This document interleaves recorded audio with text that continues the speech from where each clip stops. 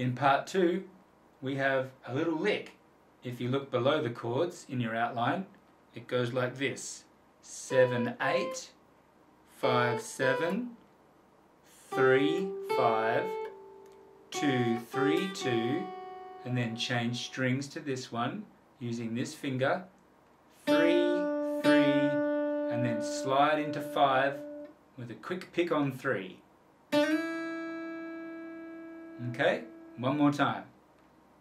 Pay attention to which fingers I'm using so I can easily move to each fret.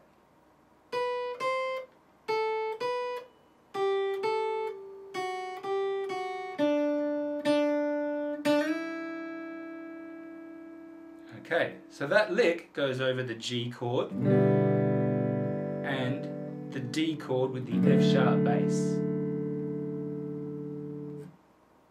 Let's try it together. 1, 2, 3, 4.